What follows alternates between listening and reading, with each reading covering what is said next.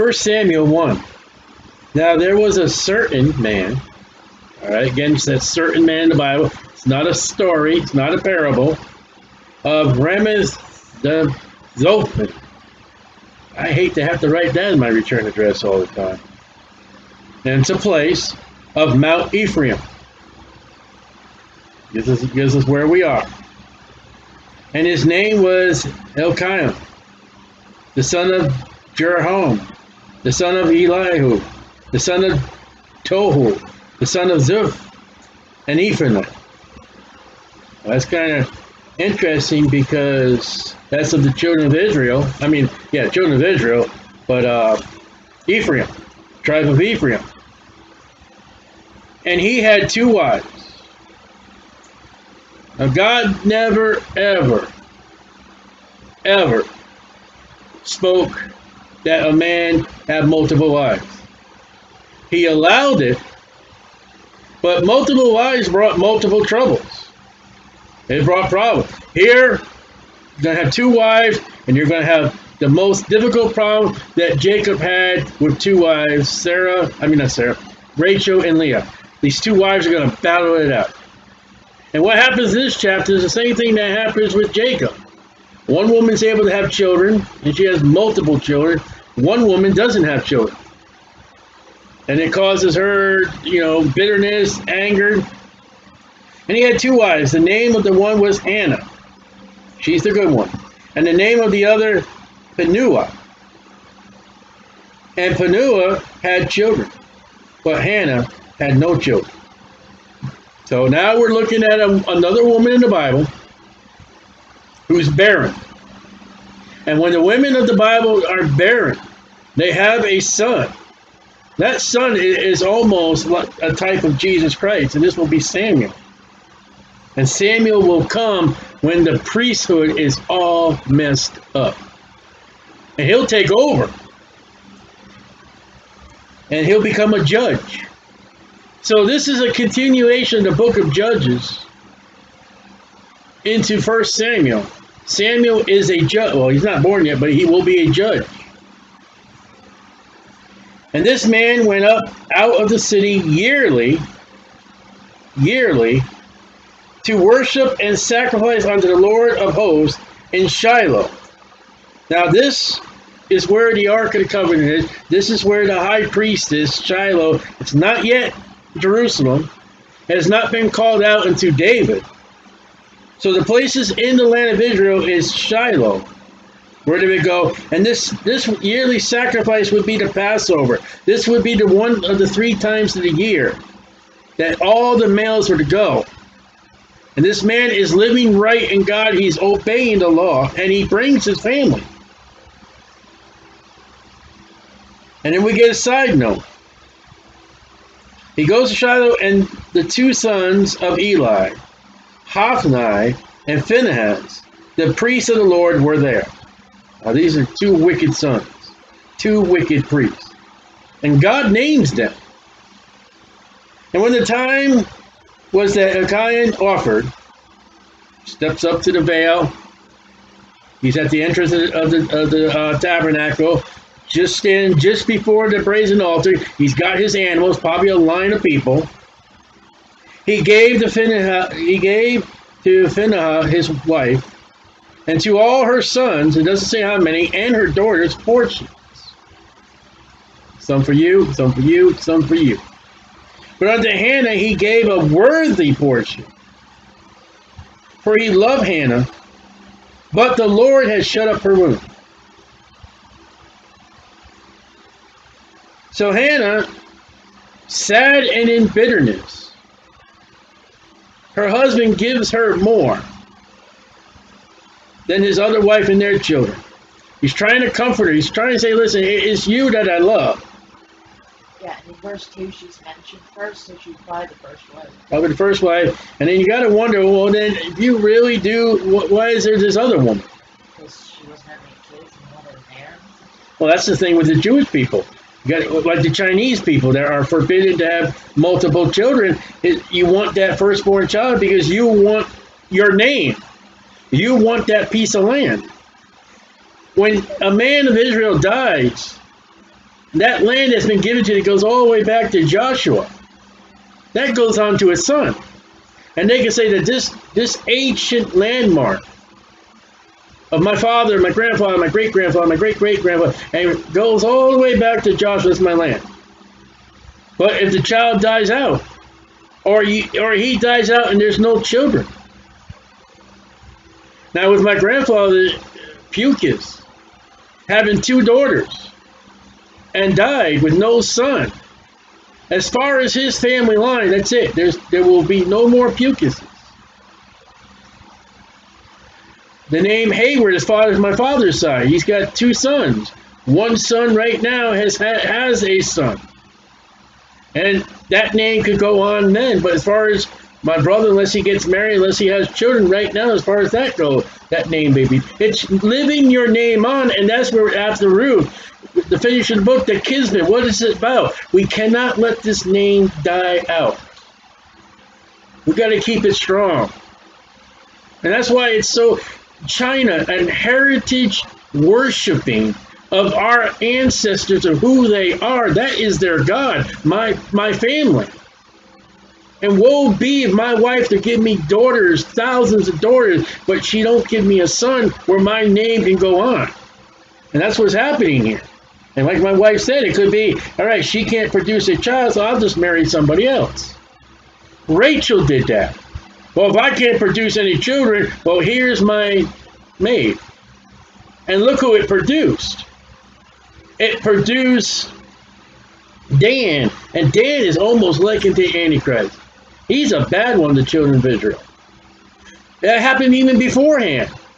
That Sarai went to Abram and said, well, listen, I can't have children. Here's my handmaid. And that produced Ishmael, the Arabian, where everybody's against him, the Bible says, and the Bible's against him, everybody. And when you have this proximity that steps in, it's not a good child. But here, with Elkanah, I got no son. My lovely wife, Hannah, God has made her womb shut up. And yet we saw that with Isaac and Rebekah, whose womb was halted. There's nothing there. And he went and sought God, and God heard him. And her adversary, that's not a good word. When you're looking at the nation of Israel and you read adversary, that is anybody who's an enemy, and Satan.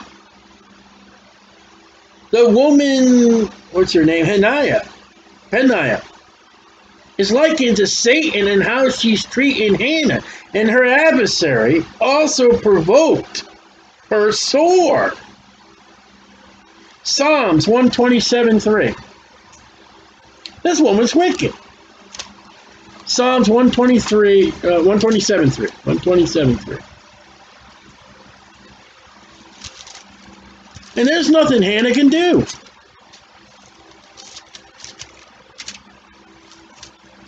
Psalms 127 verse 3.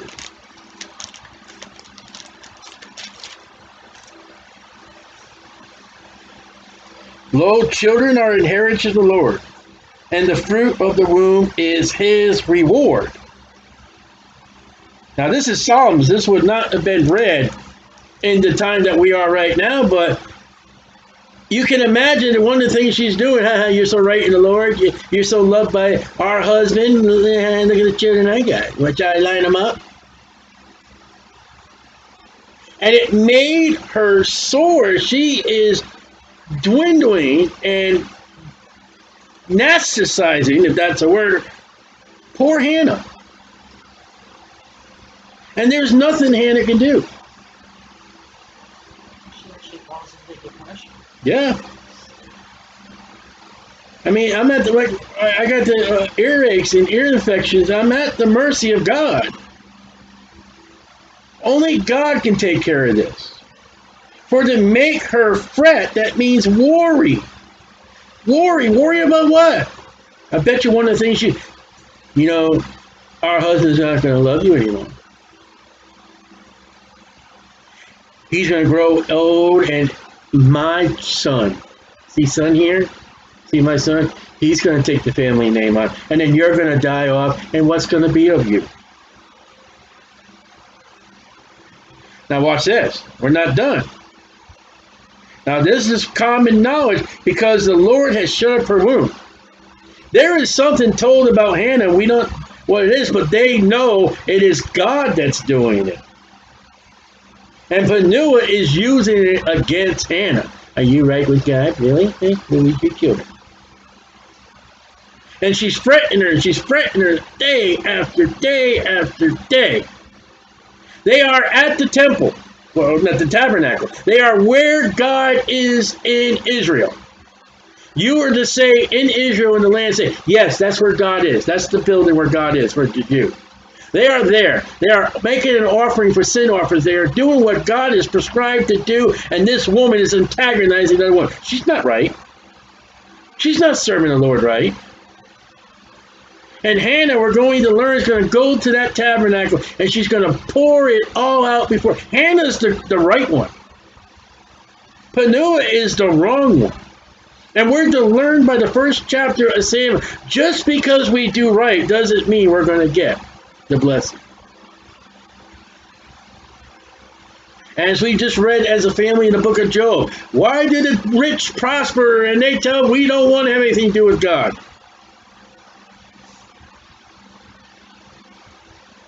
And you could read that right along with the book of Job. Let me just get that. If you want to read right along what Job said. That'd be Job speaking in chapter 21 about the wicked people. Their calves generate, their bulls are okay, their children dance. That goes right along with chapter 1. How would you like to live with this? How would you like to be in Hannah's shoe? The same household. And then go back and read Rachel and Leah, the battles that they had with Jacob. I mean, it's ridiculous. Multiple marriages with the Mormons, they don't do it, but they do it. I feel sorry for the poor woman.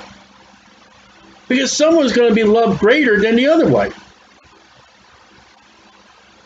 I feel sorry for Hannah. And as he did so year by year, so he's frequent to God. When she went up to the house of the Lord, so see she is. She is going to that tabernacle. So you would ask Hannah, yes, are you any kind of artist or something like that? Well, I can do it. Could you draw me a picture of what that brazen altar looked like? Sure, give me a pencil and paper. She could draw that altar. I've never seen that altar.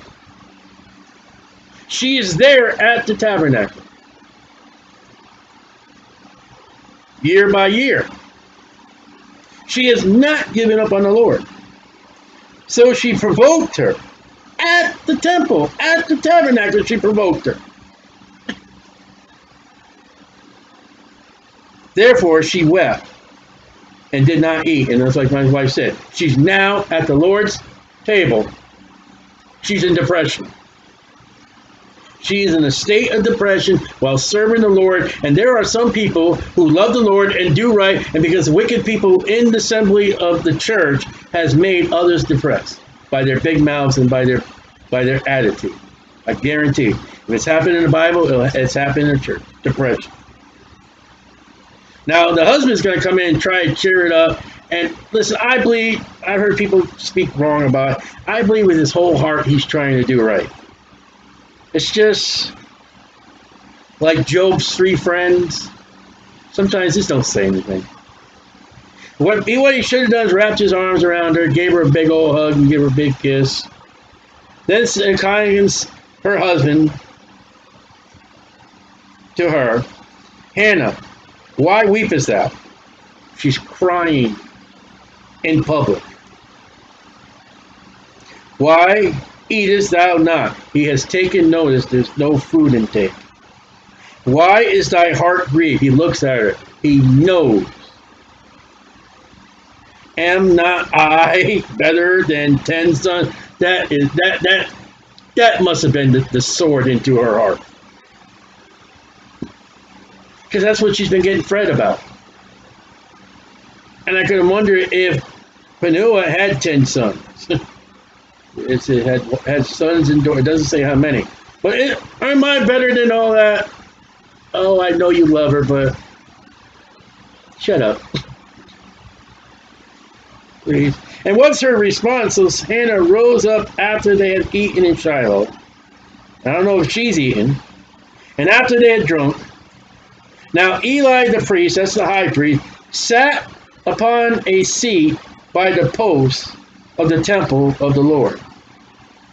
Now we're not going to go back to Exodus and read, but we read in the book of Exodus, we saw God speaking to Moses about the ark, about the brazen altar, about the curtains, about the veils, about the table, about the candlestick. Do you ever remember when they set forth to put down the blueprints and they actually made it, and then Moses took it and set it up? You ever remember a seat in the tabernacle?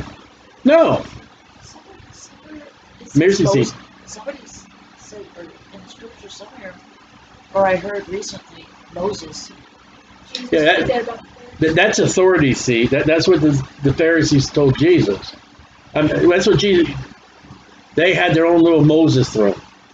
Where that came from, who knows? But it's not. That's not the place here. And Eli, who we're going to find out is lazy and fat. He puts himself a seat where there was to be no seat. That priesthood was to be walking, standing. You're supposed to be going to Christian.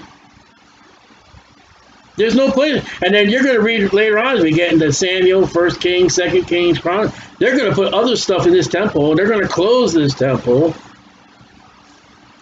And she was in bitterness of soul, not just down deep of her eternalness, and prayed unto the Lord and wept sore. So this is serious. And she vowed a vow and said, and God, the Holy Spirit, writes this prayer down. O Lord of hosts. Second word is Jehovah, Lord. Oh, that's agony. Oh, Lord of hosts. All the hosts, all the angels, all the stars, everything there is. If thou, God, will indeed look on the affliction, look at the words, the affliction of thy handmaid. I serve you, Lord. I try to do right for you, Lord. And remember me, and not forget thy handmaid, but will give unto thy handmaid, look at handmaid, handmaid, handmaid, a man-child. If I could have one or two, I could have a male or a female. I want a man-child. Then I will give him unto the Lord, Jehovah, all the days of his life, and there shall no razor come upon his head. She says, listen, you give me a man-child, I'll make him a Nazarite to you, Lord. That's almost like Samson. And we're coming out of the book of Judges where Samson would be a closer history. And maybe she's thinking about that. I don't know. But she said, the best thing I could think about, if you were to give me a son, Lord, I'll give him right back to you. And I don't think she's speaking wholeheartedly, half-heartedly, because she's going to do this prayer that she requests. She's going to give Samuel over into God. She's seriously in prayer, and she's not uttering idle words. And it came to pass as she continued praying before the Lord that Eli marked her mouth. He's looking at, watching her. Now Hannah, she spake in her heart, and only her lips moved, but her voice was not heard. So her lips are moving, but nothing's coming out. Therefore, Eli thought her to have been drunken. Look at that, jumping to conclusions. He's over there, look at that drunken woman over there. And Eli said unto her, how long wilt thou be drunken? Put away thy wine from thee. You're drunk. But now she's getting it from the high priest. She's down there on her knees, praying before God, seriously in bitterness of depression, reaching out to God. And the one person that would do something has come up to her You drunk. Her husband. Oh, am I not better than 10 sons? The other wife. Look at all the children. You ain't got no children. I'm right with God. You're not. This woman, I'm surprised, is, man, accuses her of drinking. And Hannah answered and said, and I can just imagine just the softness of non-sarcastic. No, my Lord. No. Treat them respect, my Lord. I am a woman of a sorrowful spirit, bitterness, sorrow, fretting. I have not drunk neither wine nor strong drink. So when you come back over here, in verse 9 it says, and when they had ate and drunk, that's not her. She's on a fast. Wine would be that grape juice. Strong drink would be stronger than grape juice. But have poured out my soul before the Lord. I'm letting it all go. This will bring the very death of me if God will not answer. I will go down into the grave, into eternal life, not ever having a son. And you accuse me of being a drunk.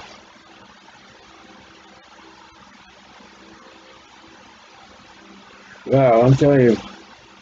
Count not thy handmaid. Look at it. Look at her. Count her. She's humbling herself. I'm a servant. For a daughter of Belial. Oh, look at the Belial. Remember we talked about them in Judges? What do? They get drunk. And they have sex. They'll have sex with anybody they can have and they get drunk. There's more Belials to come. They're wicked.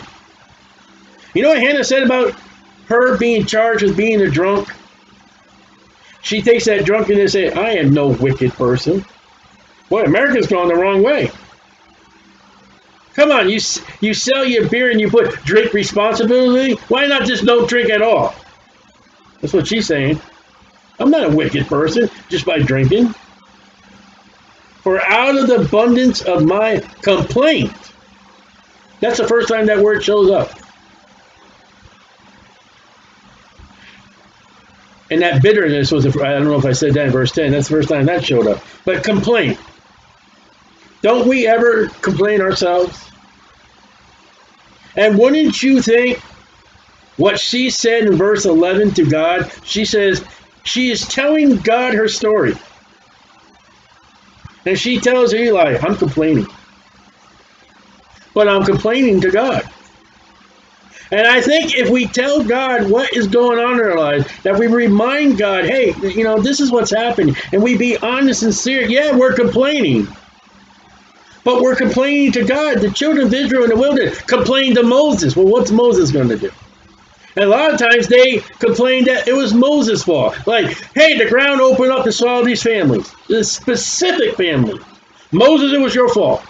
No. She says, I'm not drunk. I am reaching out to God with what's troubling me right now. And grief has spoken hitherto. I'm speaking to God. That's why you didn't see my lips move. I mean, that's why you didn't see the words come out of my mouth when my lips moved. Because I was talking to God. I wasn't talking to you, buddy. And Eli answered and said, go in peace. And the God of Israel grant thee thy petition that thou hast asked of him. Now, verse 17, that sounds great and all that. She never tells him what she's praying about. She never tells what what she is reaching out to. What if it was, let's go on the other side. Let's say she was praying about an enemy that she wanted dead. Let's say she was praying about Peniel being struck by God with bolts of lightning. Let's just say that for a moment.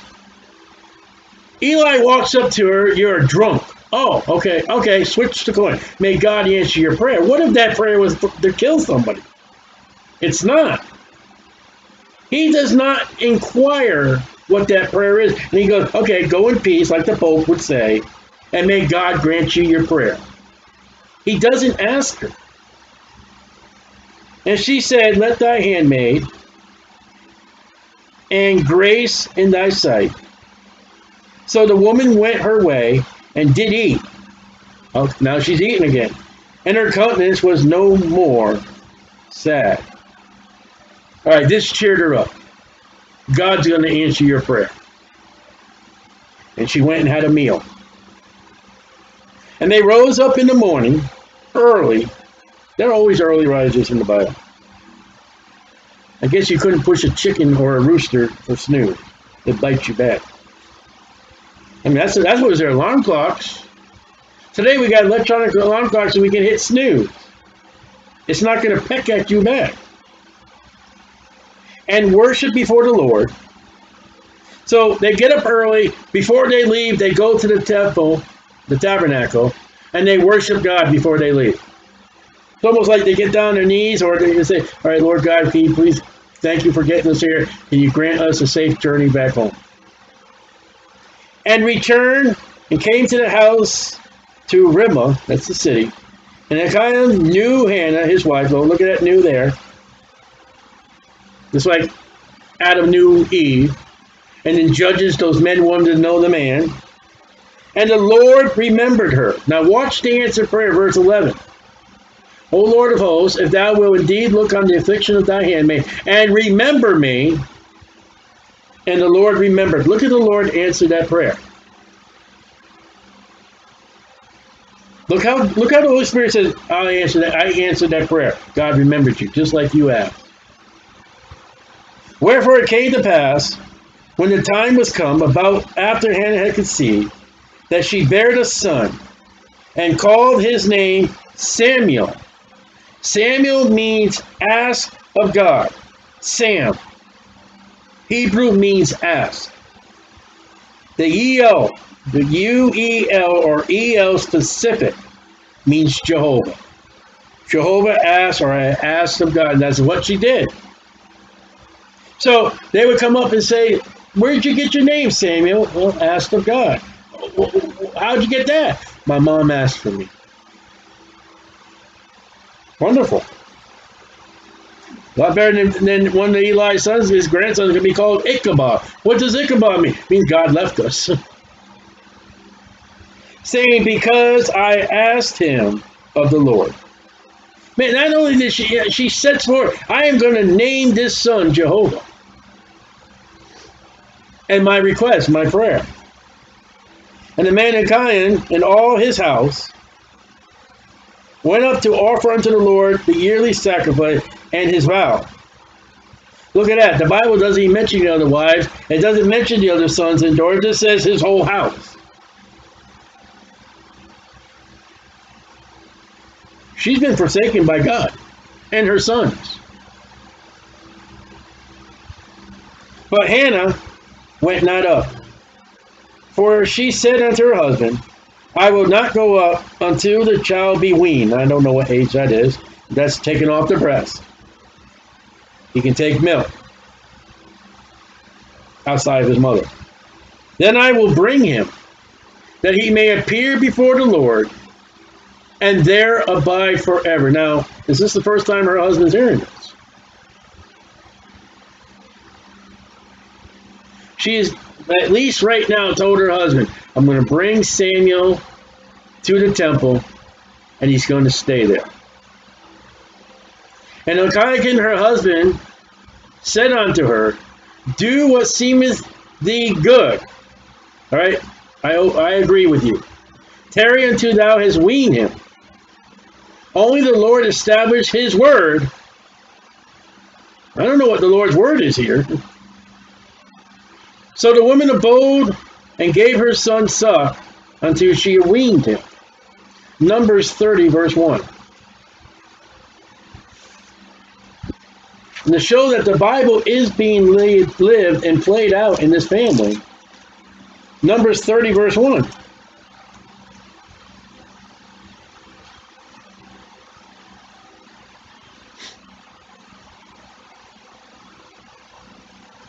Numbers 30, verse 1. Moses spake unto the heads of the tribes concerning the children of Israel, Jewish, saying, this is the thing which the Lord has commanded. This is from God.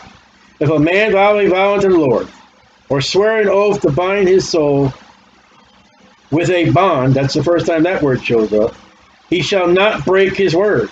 He shall do according to all that proceedeth out of his mouth.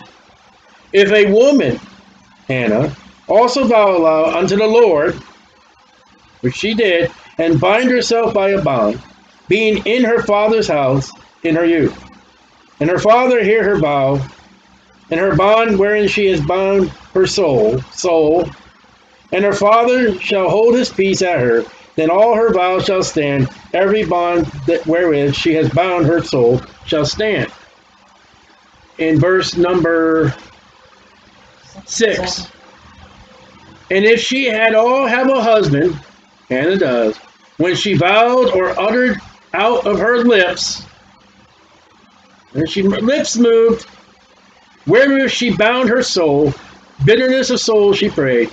Her husband heard it, that's where we just left off, and held his peace. Well, he didn't hold his peace, he agreed. But she could have said, listen, I'm not going to bring him until I weaned him, and I'm going to give him to the Lord. Okay, bye, dear. See you in a little while. That he heard it. Then her vows shall stand, and her bonds wherewith she bound her soul shall stand. We don't need to read verse 8 because he does not disallow it. He allows it, so now she has to do all she told the Lord. And she's going to. She just wants that time.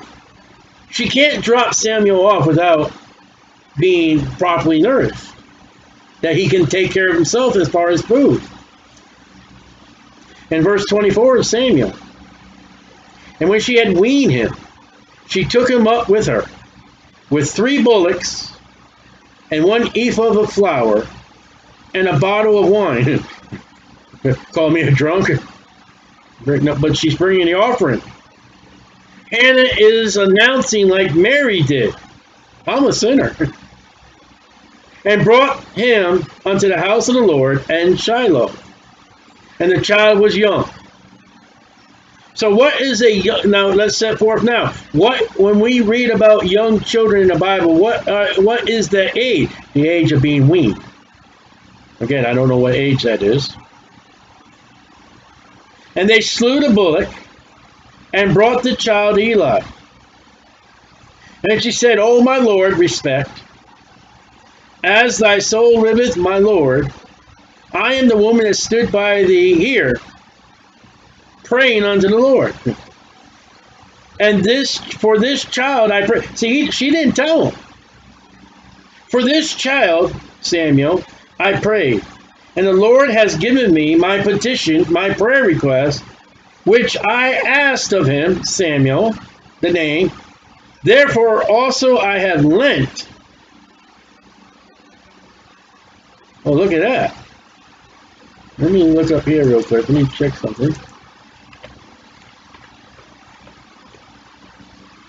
Oh, the first time that shows up is Exodus 12:36. And it says, people, that's the stuff that they borrowed. All right, so that lent. I borrowed him to the Lord. She hands him over to the Lord his entire life. I have lent him to the Lord Jehovah. As long as he liveth, he shall be lent to the Lord, and he is.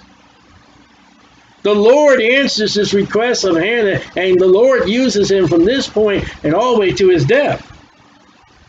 And yet there's a religion out there, oh, season of Lent, where we give up things.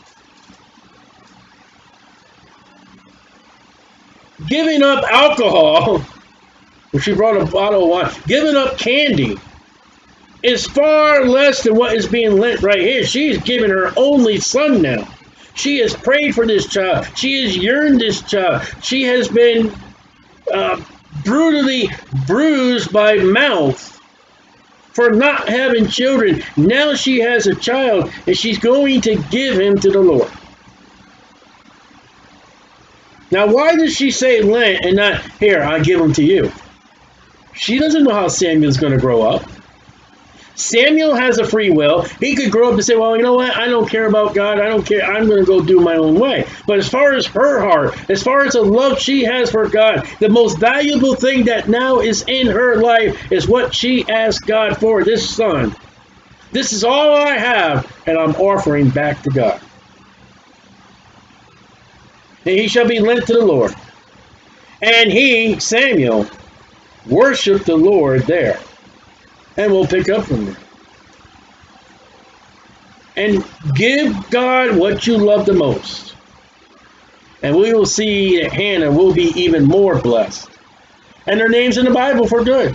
Her prayers in the Bible for good. Her son has 2 books named after him.